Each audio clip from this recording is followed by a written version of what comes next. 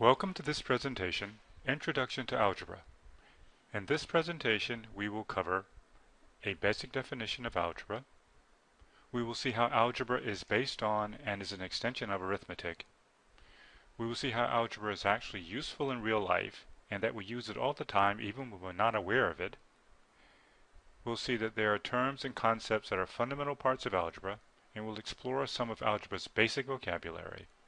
And we will learn a bit about the origins of algebra and where it comes from. So, sit back, relax, and let's begin.